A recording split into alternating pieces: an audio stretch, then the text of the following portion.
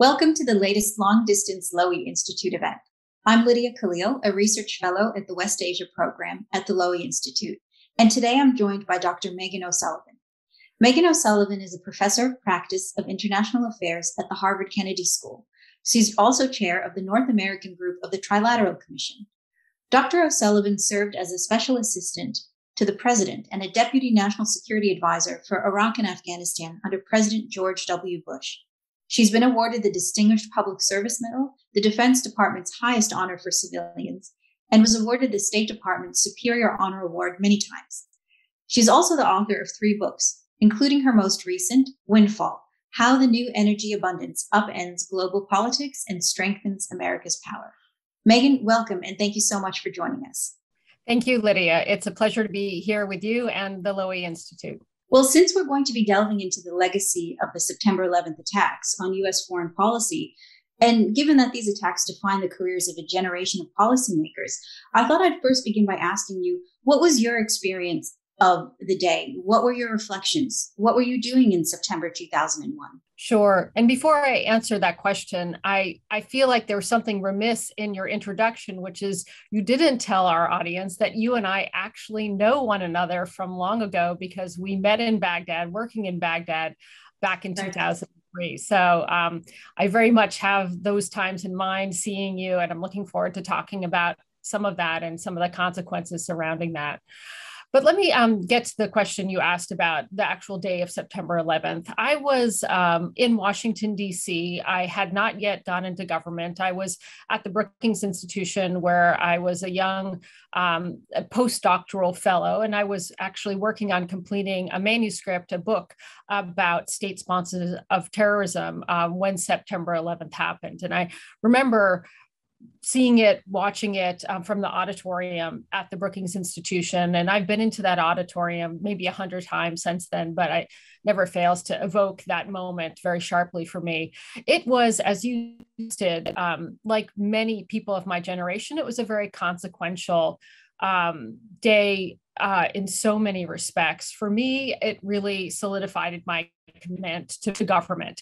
Up until that point, I had largely been in a kind of academic policy think tank world, writing books and articles on American foreign policy.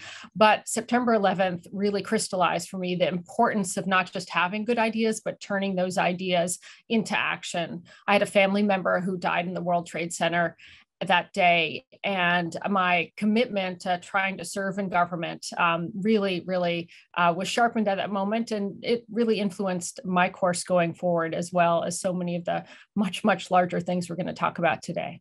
Absolutely. And those attacks also prompted the Bush administration at the time to push for a congressional resolution authorizing the use of force against those responsible for the 9/11 attacks. This resolution would then be used to justify invading Afghanistan, as the Taliban were harboring al-Qaeda. Can you envision a scenario, especially at that time, given the urgency and the emotion, where the United States would not have retaliated militarily after those attacks? Perhaps people say, if there was a different administration, or what other policy options that were potentially discarded. I guess what I'm really asking is, was this really a war of necessity? I would say that yes, it was. And military force was not inevitable, but almost inevitable. If you think back to that time and you look back on what policymakers were deliberating at the time, you will remember that actually the Bush administration put forward an ultimatum to the Taliban, which was the entity that was in charge of Afghanistan at the time. And the ultimatum was basically to hand over the senior members of al-Qaeda to the United States. And it was the Taliban's refusal to do that really launched the military component of the campaign. And I think, for those who might sit back and say, well, there were other policy tools that might have been invoked. Often the United States or its allies have used sanctions in circumstances where they want to extract something from a regime that it doesn't have a good relationship with. I think it's really important to remember, and it's often hard to recreate or to evoke that sense of of fear and nervousness that existed at the time. And people in the administration very much feared that the 9/11 attack was the first of potentially many attacks. And so there wasn't a sense that there was time to let other policy tools work.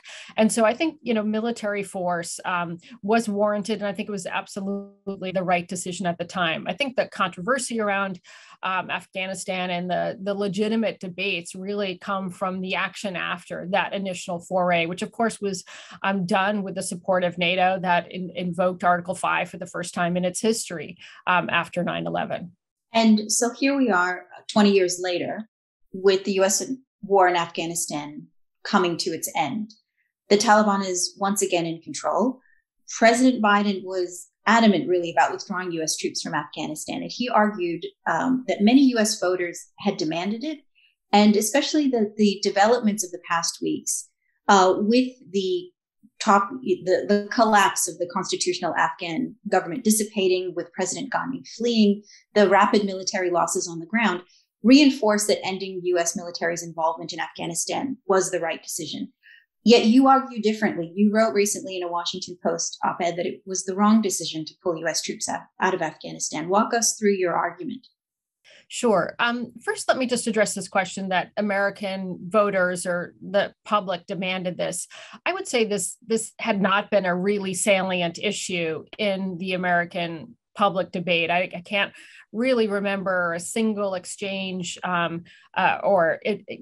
voters demanding that the next president take action to withdraw from Afghanistan. I think this was an issue that was, of course, important to Americans, but not on the forefront of their minds. And when you have the overwhelming majority of Americans answering the question, do you want US forces out of Afghanistan?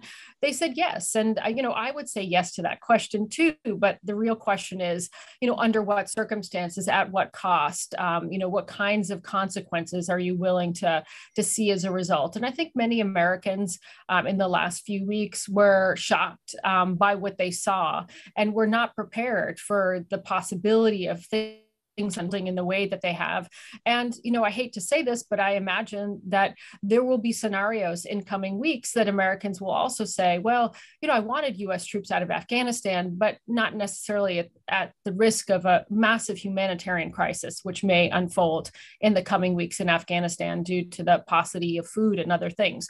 Or, hopefully not, but if we have the reemergence of terrorist threats from Afghanistan in future months or years, I think Americans will consider that to have been a pretty significant caveat on their desire to see US forces out. But, to get to the argument that I was making, or really to respond to the Biden administration's claim that it was time to take US forces out because US forces weren't there to bring about democracy.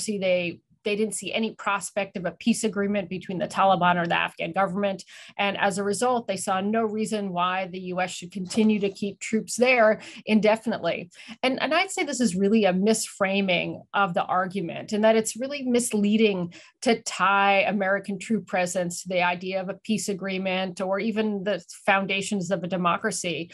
As Australians know, as well as Americans, because Australians obviously were there with us in Afghanistan for all this time, that, the real basic reason why coalition forces were in Afghanistan has not so much to do with the fabric of a democratic system, but it really has to do with providing a semblance of security in Afghanistan. And I think that, we can say undoubtedly after 20 years that al-Qaeda was seriously degraded in Afghanistan, but it wasn't eliminated. And the threat that terrorist groups could pose in Afghanistan was tempered by the existence of coalition forces in a backup capacity to Afghan forces.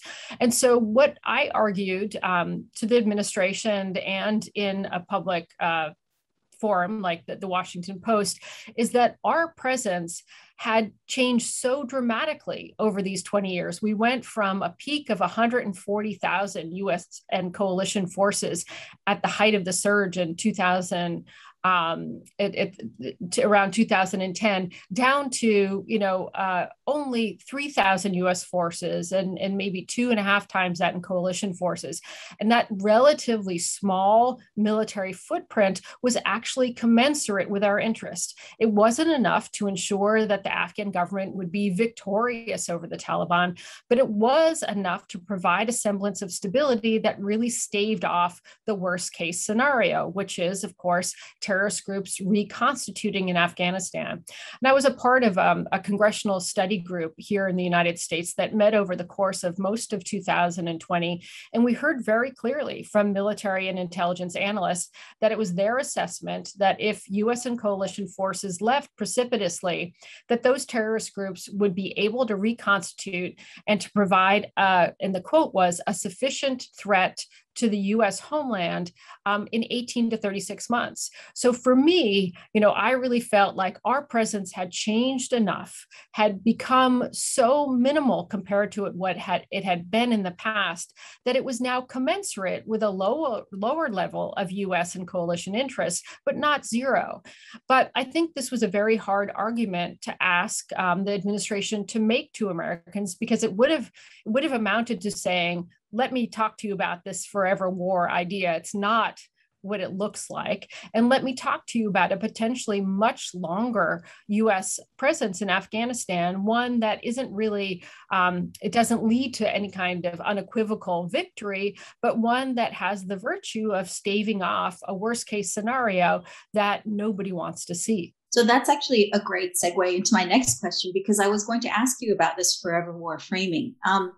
You've also argued and you've put in a pretty articulate rationale for the maintenance of a limited amount of US troop presence in Afghanistan, because the US troop withdrawal doesn't necessarily mark the end of the forever wars of this September 11th era, that it's merely ushered in a new phase. So are we to take it that the legacy of September 11th is just going to keep going? Is there ever an end where we could see a clear US disengagement from conflicts in Iraq and Afghanistan? Or should we have expected kind of the maintenance of that minimal military presence that you've spoken about? Sure. I mean, I think first to your point about this isn't the end of the forever wars. The first thing I would say is that because US military troops leave a theater, as you know, Lydia, that doesn't mean that peace breaks out, and it doesn't mean that US interests are no longer involved there. And so I think that that's something that was very true when we look at Iraq at the end of 2011, when all US troops came out of Iraq under President Obama. This didn't mark the end of conflict in Iraq. It just led to a new phase where you had actually an increased tempo of conflict, just not involving US troops. But of course, it still involved US interests, so much so that the United States actually had to re-engage militarily in Iraq a few years later when ISIS took over more than a third of the country. And again, as I alluded to in my previous answer, I think that we run the risk of not the same thing happening in Afghanistan, but certainly discovering that even though we've left the theater and there are those who will claim this forever war is over, the reality is that interests, be it, massive flows of immigration, be it a significant humanitarian crisis, be it the reconstitution of terrorist groups, will necessitate continued US involvement in some way. So I think in that respect, this claiming the forever war is over is not accurate. But, to get to your larger question about, are these forever wars ever going to be over? And my answer would be, let me develop this a little bit, but my answer was that we really had more or less ended the forever war in the sense of America in endless combat in these venues. It had found what I thought should have been a sustainable model going forward. And that was where US forces were no longer the dominant forces on the front line in Iraq or Afghanistan, but you had a very small American footprint in both of these countries that was supportive of a much larger indigenous effort. And that this, in my mind, was not a forever war. I mean, nobody calls South Korea a forever war because we have 25,000 troops there. And we don't have a peace agreement there. It's a different kind of setup. And in my mind, the parallel isn't perfect, but I do think we needed to think about that we might need to have a small presence that was a non-combat operation in support of a larger indigenous force that was actually taking care of security and fighting the tough national security force doing. They'd taken 70,000 casualties over the previous years. And I think what we learned from the last few weeks is not that, not that those forces were a charade. I think that's some of the commentary that's out there in the public. But I think what we learned, and this is not a surprise to those of us who have worked on these areas, we learned that those forces continue to need a coalition backbone to function. And that's not surprising, again, because of the way those forces were built.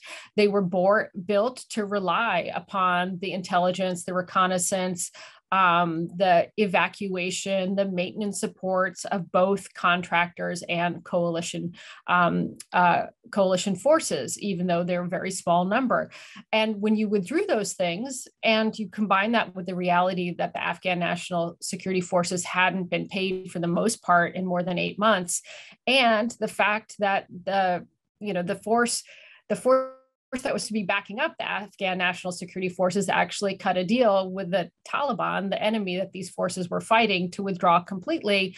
You can see how there was a lot of demoralization and then a collapse of the forces when it no longer seemed feasible to keep fighting in the absence of coalition support in the face of the Taliban. So again, I think that this runs, and maybe we'll get to this later, but we run the risk of really learning the wrong lessons here when we couch everything in a forever war and we don't talk about different phases of this war, phases that were incredibly costly, incredibly painful for the United States and its coalition partners when we were on the front lines, where we were the ones fighting, and contrast that with a different model where we had a small footprint in support of a much larger indigenous force that was doing the fighting.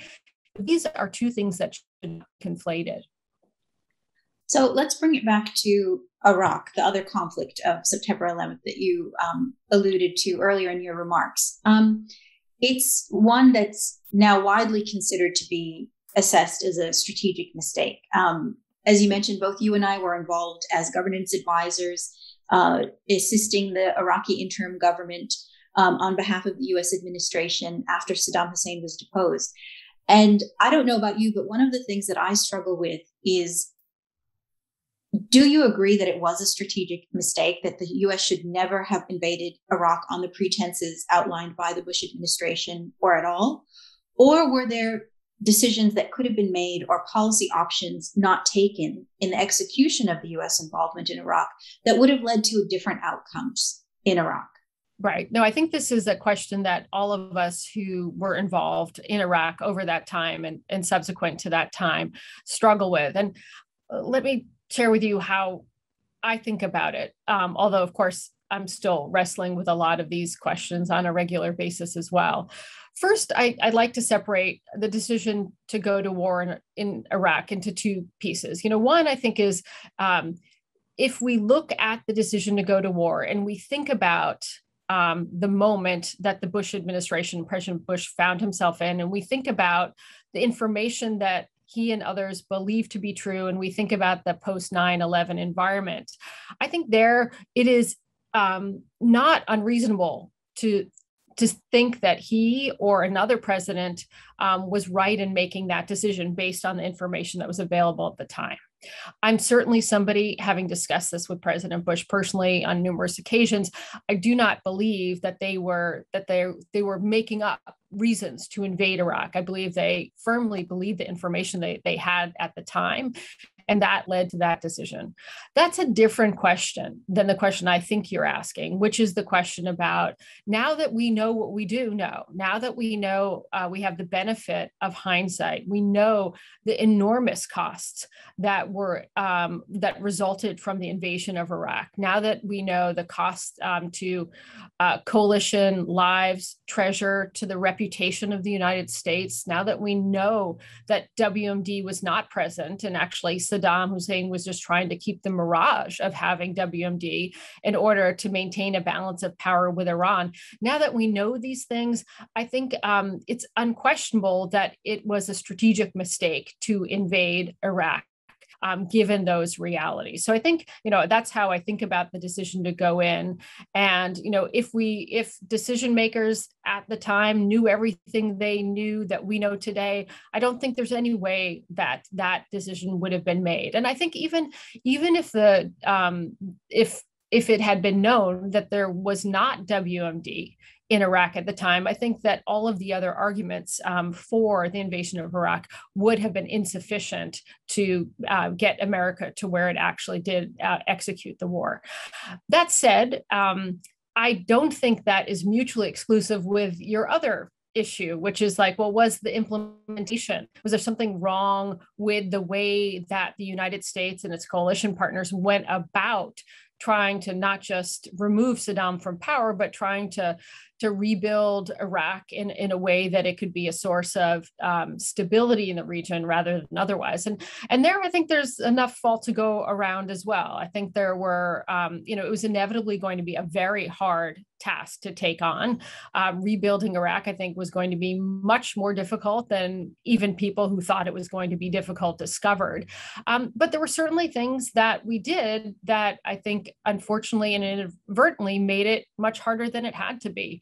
I mean, there's a long list of these things, but probably you and I would agree that one of them is de-Baathification, a policy that of lustration that, in my mind, there needed to be some sort of policy along those lines. But the way this was executed and implemented, I think, really created additional and unnecessary challenges going forward. There's also the issue of just not providing enough U.S. or other troops to provide security in the interim so that the Iraqi forces could build up in strength and power. And that, I think, contributed to the rise of sectarian violence in Iraq. So, I mean, there are many implementation things that, given that we did invade Iraq and unseat Saddam, then we might have done things very differently. I'm sure, like you or like me, probably, not a lot of time goes by where you don't wish you had the opportunity to do something differently in that theater.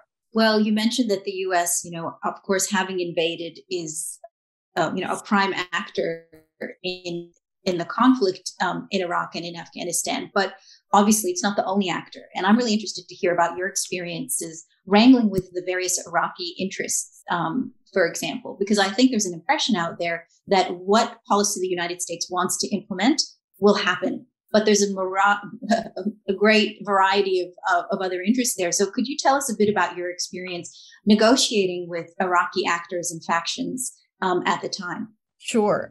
There's so many examples to draw from. And I smiled, whether or not I was on camera or off, I don't know. But certainly, our experience is anything from, what the United States decides it should happen is what actually happens. And I think that, there over time, there has been more humility in the execution of policy and a greater recognition about that the U.S. isn't in a position to forget about dictate. I don't think we ever tried to dictate, but we really did try to move things in a certain direction. And we often tried to move, not often, I would say we always tried to move things where we had Iraqi partners. It was never that we were the sole voice in the room trying to move Iraq in one direction or another, but it's a very fractured country and there are many, many different interests at play. And there was nothing that I can remember that Iraqis across a political or ethnic or sectarian spectrum agreed on. And so I think that was part of the challenge of working in Iraq in the post-Saddam era. In terms of examples, one that I think might surprise some of our viewers has to do with Iraq and becoming a democracy. I think there's the impression that the US in particular kind of hoisted democracy on the Iraqis, kind of compelled the Iraqis to opt for a democratic system, sort of push them in that direction. And certainly it was my experience. And, I'd be interested, I don't know if I'm allowed to ask you questions, but if it was yours as well, I felt more pull from the Iraqis on elections and democracy than push. And of course, elections and democracy are not the same thing. But if anything, in those early years, the coalition in the United States was actually continuously saying, let's not rush to elections. And Iraqis were saying, we want elections. We want elections because for them, they wanted a government that was accountable. After years of living under Saddam, they wanted a government that had to answer to people. And secondly, people wanted to know who had the mantle to lead, and they felt that elections was the best way of demonstrating that they actually had popular support. So again, democracy and elections are not the same thing, but I really found that there was a real desire on the part of Iraqis to move in the direction of a representative kind of polity and one where there was accountability among leaders. So I think, again, there was constant negotiations, but that was an area where there was some commonality at the beginning. Yeah, I'd say that would be my recollection as well. And I remember well, particularly Ayatollah Sistani pushing for elections in Iraq. And he was, a very strong, legitimate force that we had to listen to and to contend with in Iraq. And that might be getting in the weeds, I think, a bit in Iraq policy, which would be of interest to some of our viewers. But I'm hoping we could take it back to Washington. So those are really interesting observations around wrangling policy in that post-conflict setting in Iraq. What was it like in Washington? Because not only did you serve in Iraq, but then you came back and worked as an advisor for President Bush. How was it like trying to push for your policy recommendations there? What was President Bush like as a decision maker? Sure. First, just to situate us in time, I was in the Bush administration. I was initially at the State Department working there, and then I went to Iraq and spent I ended up spending a total of 2 years in Iraq off and on, and then went to the White House. So I got to the White House kind of towards the end of President Bush's first term. And so really interacted with him on a regular and sustained basis, really in his second term. And I would say that he really had evolved as a decision maker in some pretty significant ways.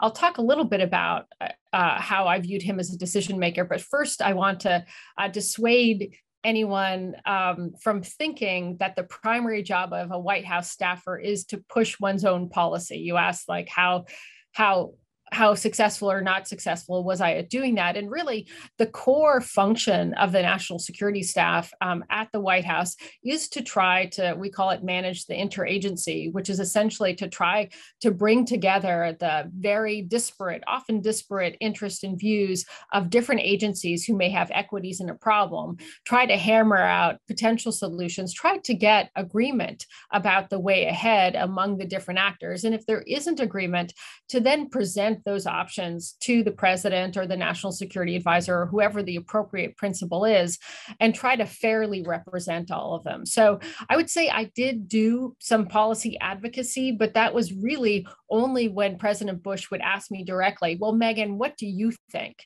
And he did that a fair amount as time went on. But I certainly tried to do both jobs, to be an advisor to the president, tell him what I think when he asked me, but also to fairly represent my colleagues in the room. So going back to President Bush as a decision maker, again, this is sort of the second term, and the place where I interacted with him the most was over the fairly long period of 2006 and 2007, or where I saw him act most as a decision maker was around the time that we were going through a very intense strategic review around our policy in Iraq. For those of you who remember Iraq in 2006, it was an incredibly difficult time. The country was effectively in a sectarian civil war with itself, very high casualties among Iraqi civilians, but also among coalition figures and American troops. And there was really a sense that America was failing and that the war had been lost. We undertook a very extensive strategy review that went on for months and months in the US government and ultimately led in January 2007 to we now know as the surge. And here I would say, interacting with President Bush pretty much on a daily basis over this period of time, I really have a lot of admiration for how he tackled this problem. I mean, he was actually very respectful of process. I think a lot of the caricatures about him just don't prove true at all when I think about this period. He was someone who was really interested in learning the lessons that we had learned from our previous years in Iraq. He was really interested in learning to his listening to his advisors, and his advisors were arguing very different things. So to me, I think back to a few meetings where one of his closest advisors was arguing something that had been argued multiple times throughout the process. And he said, look, thank you. I've heard you. I've listened to your argument, but now I've decided to move us in a different direction, and I hope you will be with me. And that to me was sort of, almost a model of what you want to see at the highest echelons of government. You want to see senior people making passionate and well-reasoned arguments to the president or whoever the principal is, and then the president making a clear decision and asking people to get behind him. And again, I think on this example of the surge, there never was one day where the president decided to do the surge. It was a whole series of decisions that ultimately led us to the place where this was the sensible policy. In that respect, I really found that President Bush had a lot of qualities which are very difficult and rare in a policymaker. One of them was that he was really uncomfortable with uncertainty and with leaving things unresolved. So often there's a push, we need a solution, we need it now. And he left this question of what we should do open long enough for there to be debate, deliberation, and analysis, so that we actually got to an answer which I felt good about at the time, and I think proved to be the right answer in retrospect. So if I could take it to the present day, with the withdrawal of Afghanistan, you've also argued, if I understand correctly, that you believe that U.S. allies in particular will look at this withdrawal as a failure. And I'm wondering what you think that failure might have, what implications that failure might have on U.S. managing its alliance relationships, but also equally for managing its adversaries and adversarial relationships. I think one of the arguments that was articulated most frequently in relationship to this withdrawal was that withdrawing from Afghanistan was going to give America more bandwidth, more resources to deal with China. And I think that was one of the strong policy arguments, that this was going to be, that America needed to end this war so it could focus its attention on China. And I certainly agree that China is the biggest challenge to the United States, and the U.S.-Chinese relationship is one that demands a lot of attention and resources and political focus, all of those things. But I actually don't agree with that rationale for a few reasons that have to do with alliances. I mean, there are a whole set of reasons that I think are misleading. The idea that somehow withdrawing 3,000 troops from Afghanistan is going to provide an extra, balance of power shifting resource in the Far East, I think is misplaced. And arguments about cost, I think, are also misplaced, because continuing to support the Afghan government or the Afghan security forces, or to protect our counterterrorism interests from an overwatch position, all of those things either will be or would have been quite expensive as well. But the most important argument, I think you were saying, that has to do with the impact of this withdrawal on our alliances and our relationships with others, adversaries, as well as partners. And of course, I'm conscious that most of your audience is from Australia. And so I want to tread carefully, because your audience and you can tell me better than I can tell you what the effect is on our alliances. But I have to say, I've been really struck by the fact that the Biden administration came in, and one of its number one priorities was to really reinvigorate its alliances. And basically we heard the language very strong and clear that America's back, that America is ready to resume positions of leadership after 4 years with an administration that showed great reluctance to do that. And I think the world was interested and ready to see what kind of commitment was able to be marshaled at a global level.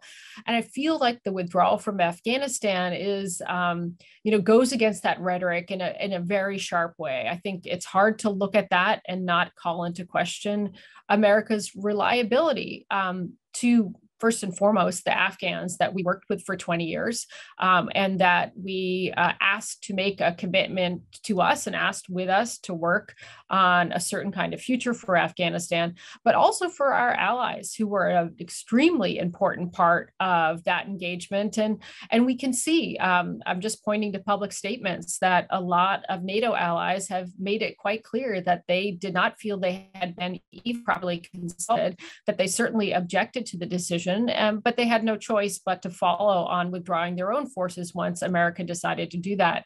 And I think we'll see that not only in rhetoric, but I think we'll also see it in actions. I mean, already just in the last couple of weeks, there are increasing calls in Europe for shoring up Europe's own defense capabilities apart from NATO, apart from the United States. And I think in other countries that maybe we have less overt alliances, there are countries that are kind of taking stock of their position and wondering if they should adjust their behavior. For one example, you think about many countries in the Gulf who have really relied on the United States as being behind them when it comes to any potential confrontation with Iran. I think some of those countries may be questioning how much they should be relying on the United States, and they should be actually trying to find a way to accommodate Iran a little bit better than they have in the past. Similarly, if you were Taiwanese, I imagine this hasn't been a great month for you because you might have put a lot of hope in knowing or thinking that the United States was squarely in your camp if a confrontation unfolded with China. I think there are a lot of questions that people would be right to have at this point. So I think the implications and the consequences of this withdrawal are going to go well beyond the images that we've seen over the last couple of weeks. I'd like to be wrong, and I'd love for you to tell me that that is not how Australians are feeling. And I'd certainly welcome hearing that, but I'm not sure that that is the conversation. Well, we're coming up to the 70th anniversary of the ANZUS Alliance here in Australia, and I have to say it's certainly a live issue and a matter of great debate. Not that the rhetoric around alliances and shoring up these alliances from the Biden administration notwithstanding, there is a certain weariness within the American population, it seems, a need to focus inward. And I'm wondering if you think that this is going to be a new phase of isolationism for the United States. Well, it's a tough month to argue against that thesis, right? It's a tough month to say that, no, actually, we're on the cusp of, a new phase of really global leadership on the part of the United States. I think the reality is that if you look at the history of American foreign policy, that the tendency towards isolationism has waxed and waned over America's entire history.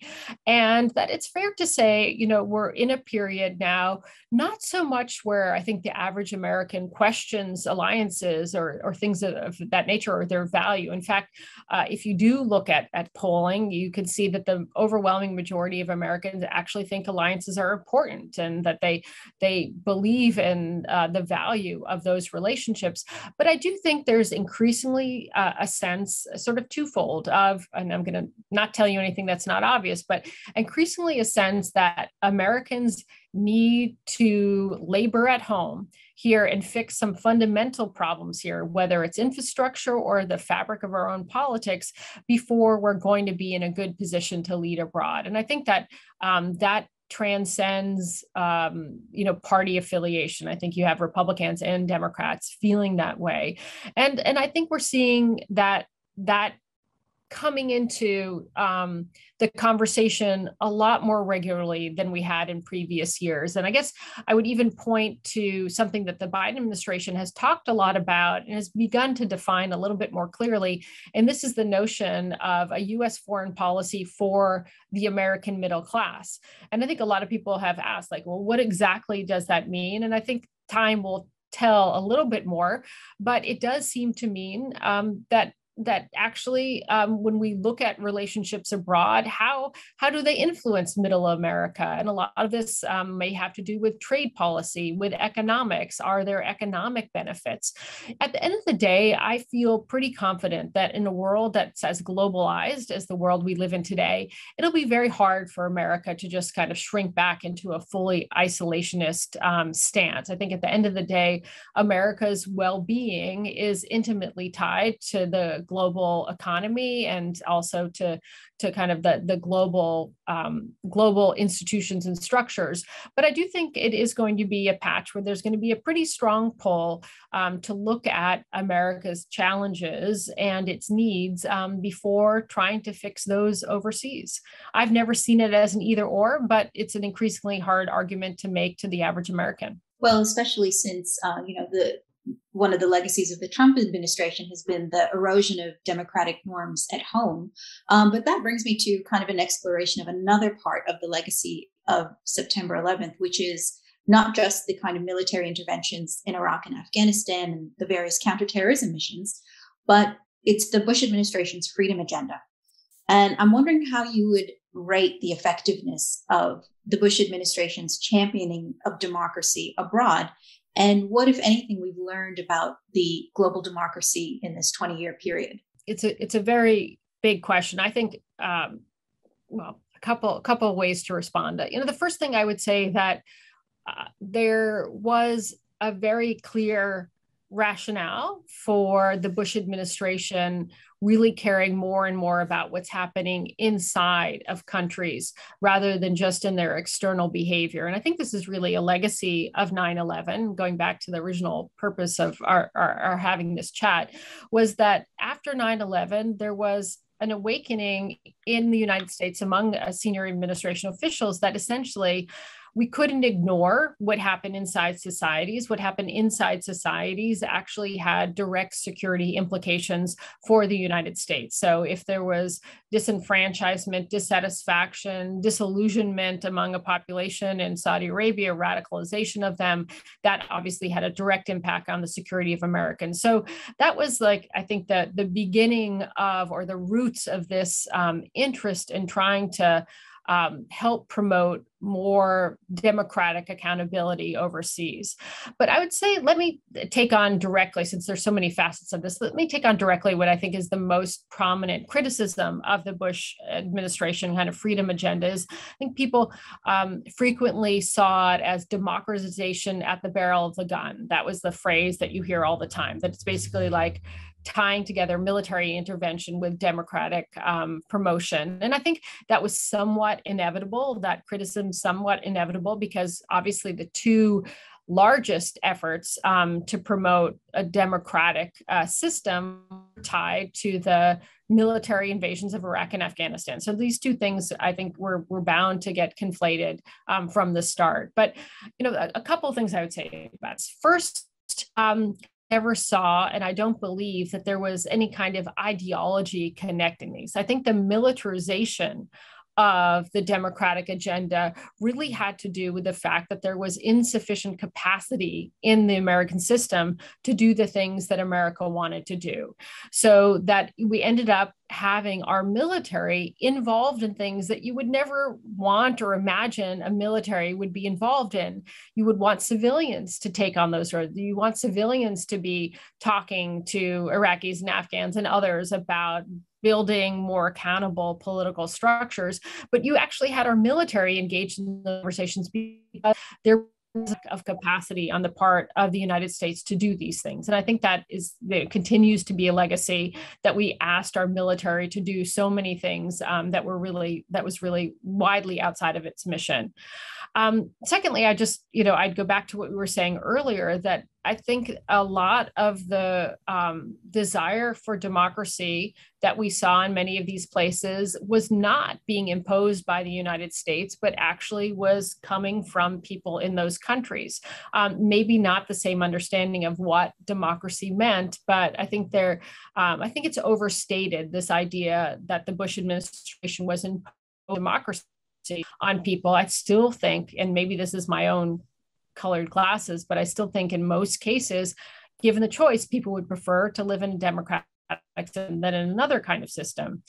And then lastly, just, my own reflection about this is, I became an advocate for democracy in Iraq and Afghanistan, or someone who is willing to live in Iraq to try to help Iraqis build a democracy, not because I had some ideological fixation that democracy was the most superior system, although I do believe that to be the case. But, I thought that democracy was important because in such a divided society, such a fractured society, I didn't see any way of stability taking root unless there was a political system that was able to balance the competing interests of a wide variety of groups. I thought, either there's going to be a Saddam or some authoritarian here, or there was going to be democracy, that there wasn't a lot of room for other things. And certainly the United States wasn't interested in going to Iraq and installing a dictator. So the alternative was a democracy that protected the rights of minorities and did its best to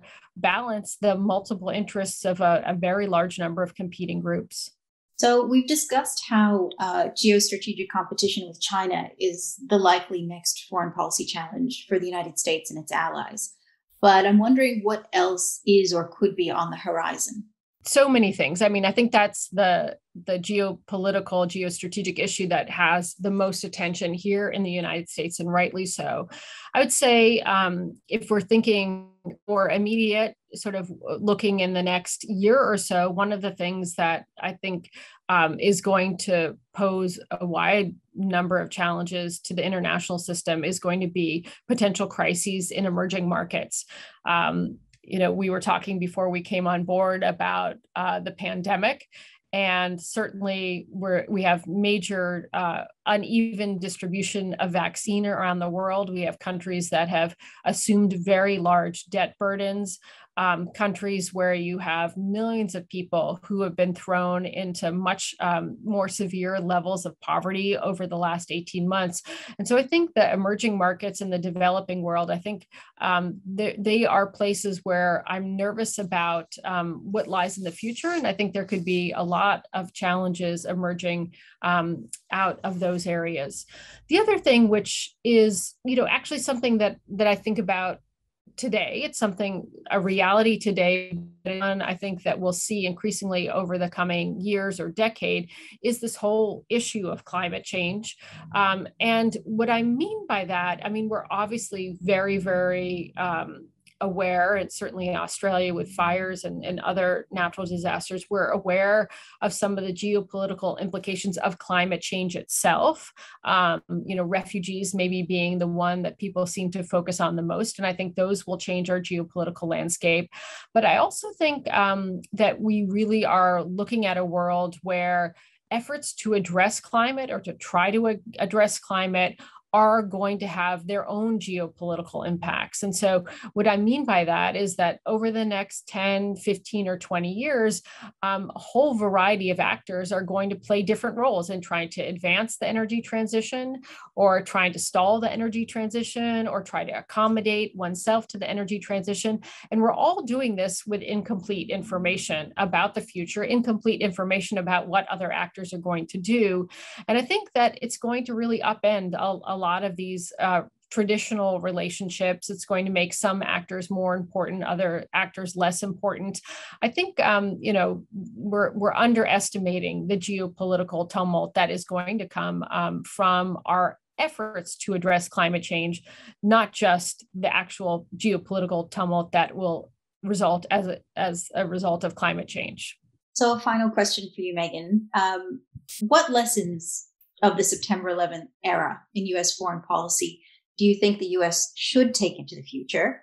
And a two-parter, if I can, what lessons do you think the U.S. will take into the future? Yes, well, you're right to draw the distinction between should and will. I guess, there's a large number here. I'll just end with a couple things. First, I think, is this whole question of terrorism.